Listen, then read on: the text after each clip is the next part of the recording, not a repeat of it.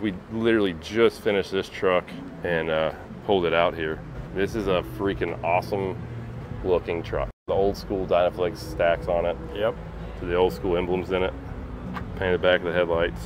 So Lincoln Chrome 20-inch bumper, 12 gauge visor, 12 gauge mirrors, mirror brackets. This is another thing that's pretty neat about this truck too, is the lights back here.